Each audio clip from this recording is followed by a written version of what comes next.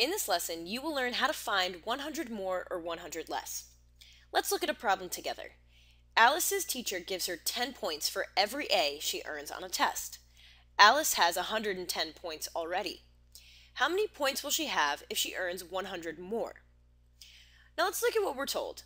So you know that she already has 110 points. If she gets 100 more, how many will she have?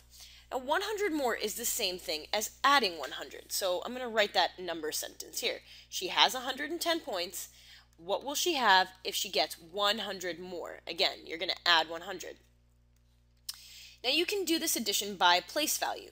When you add 100, the digit in the hundreds place goes up by 1, and all the other digits remain the same. So let's look at the digit here.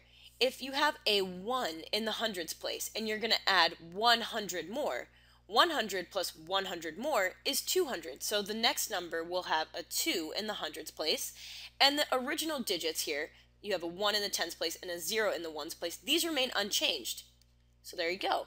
That's how many points she will have if she earns 100 more. Now you can do the same thing if you were asked to find 100 less.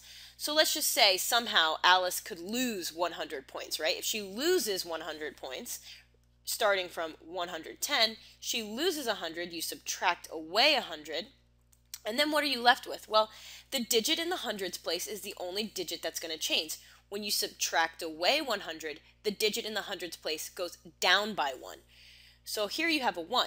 If you take that away, right, if you take 100 away from 1, you're left with no hundreds. So this difference would just be 10 because 100 take away 100 is 0, and then you're left with the other digits. You have the 10 left.